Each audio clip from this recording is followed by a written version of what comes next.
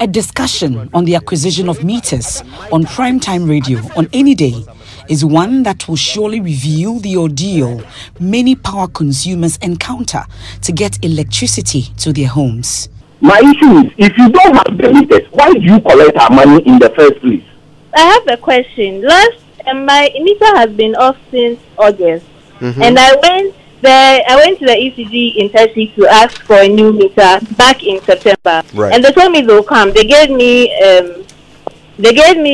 a false number to keep calling. So when I call, they told me, oh, they'll come, and it was back and forth all through. How do you know why? Acquiring a ECG meter is very difficult.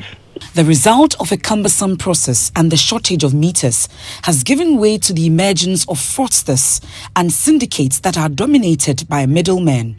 Some corrupt staff of ECG, Energy Commission, contractors hired by the power distributor, and even some private security guards at ECG offices. The result of the activity is the proliferation of fake meters scattered across the country. The Ashanti Regional Revenue Protection Manager, Kofi Danso, admits the use of fake meters has become an albatross they are working tirelessly to deal with. This is affecting us seriously. It is all over the place.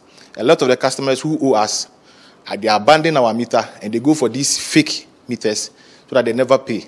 I have a lot of cases. They charge between the 1,000 and as much as 2,500.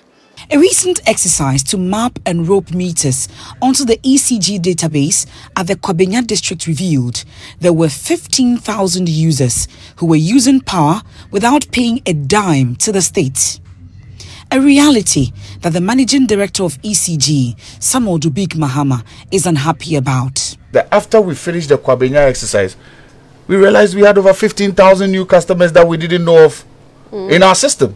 According to him, ECG loses an estimated 2.8 billion cedis as a result of illegal power connections. This thing is a big moral responsibility and values fight. We need to stop. We need to stop. Because one of the newspapers tried to do a calculation, but he's not far off. We lose over 1 billion Ghana cedis in illegal connections. Why? And actually, I'm saying it's close because it's more. You lose more than 1 billion. I believe strongly we lose your more. calculations, how much do you lose? For every percentage lost, for the last calculation I did, is about 100 million cedis. And you lose what percentage now? Right now, ECG's losses are at about 28%. So that's 2.8 billion. Exactly. This revelation is alarming. But one fact that did not come up in the discussion is the faces behind this nation-wrecking activity. The JoyNews investigative team decided to visit ECG offices in 3 regions to ascertain the extent of the canker. At the Accra East Regional Office and Sub-Transmission Office near Makola, I met Abraham, an ECG staff at the meters office. He said a separate meter, which ordinarily goes for 800 Ghana cedis, will cost me 2,000 cedis. He showed me documents he had processed for a different customer, but was willing to transfer it to me only if I would pay the amount. The last time the price, you said how much? The price, how much? 2,000. This one, reduce it a little for me. How do you go about it? I give you 1,500 when I come for it, and I give you the balance. Okay, no problem. He advised that if I followed the established process, I would have to wait for almost a year to get the meter. He, however, promised that he could assist me to get a meter if I paid just a little more than the statutory fees to him. I'm giving this one for someone. Okay. But the person also not ready now. Then let me hold on. If who is ready, I'll give it then you give it to him. He boasts of helping many individuals struggling to secure such meters at ECG offices. In Abraham's confession, 3 prospective customers will soon be beneficiaries of these meters he's working on after they paid 2,000 cedis each. This meter for someone so. Okay. And program it 6 last 2 weeks. Okay. But it's not reflecting. So there's a prepaid. Okay. Have to reflect. Okay. You use the card to buy. Okay. And that is here. Okay. But it's not reflecting. Okay. Then when it's not reflecting, you can't store it. When you store it, the person cannot purchase. Okay. Then you are on the customer. Okay. So I just want to give you a receipt. Okay. The official receipt, the general process. You know, I don't want to kulu my lifestyle. So this time, nobody gets time. Abraham is not alone in this business of providing meters. But this Energy Commission staff who identified himself as Jerry at the Kwabenya office of the ECG is another operative in this trade. This is the exact district the ECG identified over 15,000 customers who were using power illegally. Jerry promised he will help me acquire a meter. He asked me to pay 2,500 cedis.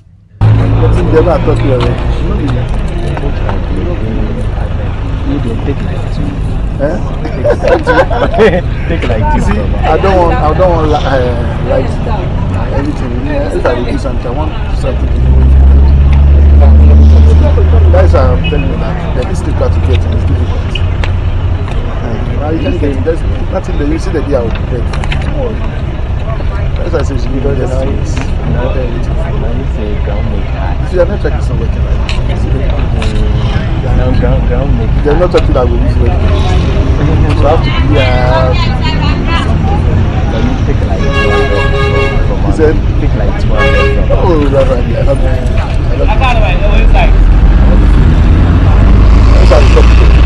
So like when I go get that. Oh, let's see by Tuesday. After I made part payment to Jerry, he delves a bit deeper into how he got meters for people like me who are in dire need of a meter but are unable to wait for months before they would be assigned one. Jerry and his accomplices transfer the transaction details of another prospective customer to those offering to pay more for meters. I have to get something to attach to. Do some changes. Like how? Like the 500. So you had to come for him, I go take it. Not that you become for 1 week, 5 to fish and I have to do the thing for the fish. Okay. Maybe I go get the receipt to them. No, we get the receipt. Because it's in someone's name. Every two, when I give it to you, go and check it. Every two will be in the contract. At the Achimota ECG office, I came across this ECG contractor. He gave his name as Sami. He blamed the difficulty in acquiring meters on the shortages in the system. He also charges at least 2,500 cedis to provide separate meters. Oh, single page new na price or bono. Send over. I see 25. Oh, 25. Maybe I can train this other man or 15. Sata mi ni dia nya ni o. Se mi dan e bi ni ho. Oh, ma mi kan tell se bi ni ho kura. Obra no ni won, bi ni no. O yele patient. Mi ye se man, mi sa won. O man mi sa em dia se you say se no kura ya ye payment ni na mi ta no buy. Na we di o kitani se ya. I no mi se we di o kitani se ya. Friend now ko bama e ines onu wa obi dia wa omo agia to da se mi ta de se o pese yen process dia ye ya o be ken dia en be process ni mo dia o da 15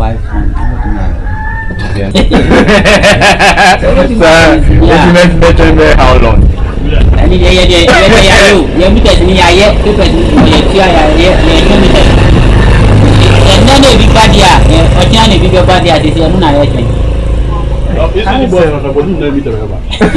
so open no mu fa no no wasa o ye go fa aduma go mapeni at 33 years boy dia again on onim 24 bia. But the ECG boss, Samuel Dubik Mahama, insists this claim is inaccurate. The company has enough stock of meters to serve customers. To be very honest with you, we don't have scarcity of meters now. Under the loss reduction program, the meter manufacturing companies have made meters available. I can say on authority that we've installed almost more than 60,000 meters since the beginning of this year. There are meters to be installed. Please do not pay these exorbitant prices. In the eastern regional capital of Koforidua, this middle-aged man gave his name as Seth at the ECG office there. He charges 1,500 cedis for the unauthorized meter. He claims 1,200 cedis of the money goes into processing and documentation, and the remaining 300 cedis pay persons he described as his superiors who facilitate the acquisition. So I pay paper.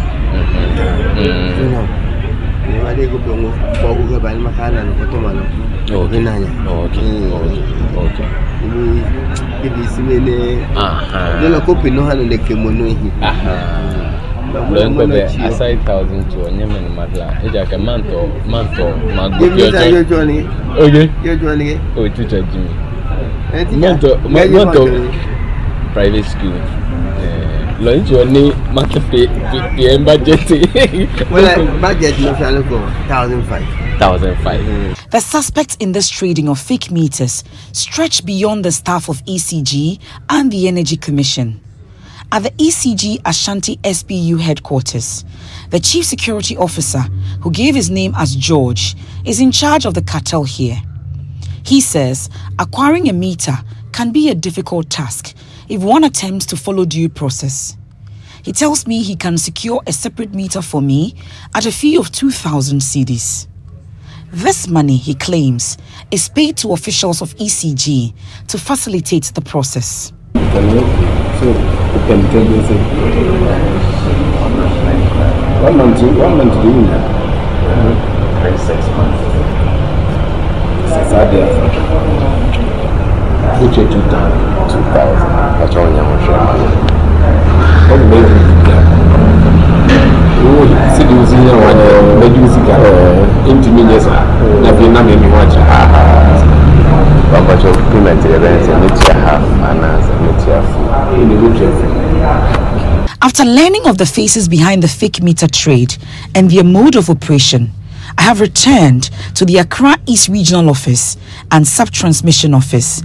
I paid the full amount requested by Abraham. He dispatched one of his team members, Simon Atanga, to fix a meter at the pseudo location I provided them. Within hours, I had a separate meter that was powering the electrical gadget in this makeshift home. I inquired from Simon while he was fixing the meter, when should I expect a bill to be brought for me to pay? He said 2 months. The meter readers will be here to take the details. No, that'd be hard. So, Atanga, so in terms of the bills, how we go get them? The pay. And the meter reader will come in. The meter reader, this will be around what time? This will be around what time? 2 months time. Oh, okay. The day the meter reader was supposed to show up was June 15. But close monitoring revealed that no meter reader was assigned to conduct this business. I removed the meter after 3 months of free electricity. Mr. Dubik Mahama described as regrettable acts by some staff of ECG to thwart efforts to plug the revenue leakages in the value chain. He promised to deal with the individuals cited in the JoyNews Exposé. The meter doesn't cost 2,500. Why are you paying 2,500? Again, after the meter was given to the person, as you saw, no meter reader was assigned. So consumption was just going on. These are things that are so sad that we as a citizens, or we as a group of people in this country, have to sit up and ask ourselves some very few questions and as to how we can get these things solved as quickly as possible. But believe you me, we are going to put in some measures to close these gaps and then fish out those who have been doing this within the company and let the needful happen. I know in the past, some staff who were attempting to steal power were punished. What are the details on that? So some of them were sent to court. After I took office, we have made sure that those processes are still ongoing. Some have finished. Those whose properties have been seized have been seized. Those who have promised to pay some of the money back are also in the process of doing so. We are going to make sure that whatever the company has lost, the company will get it back. That I can assure the good people of Ghana. It is worthy to state that this investigation was undertaken when the ECG boss, Samuel Dubik Mahama, launched his revenue collection drive.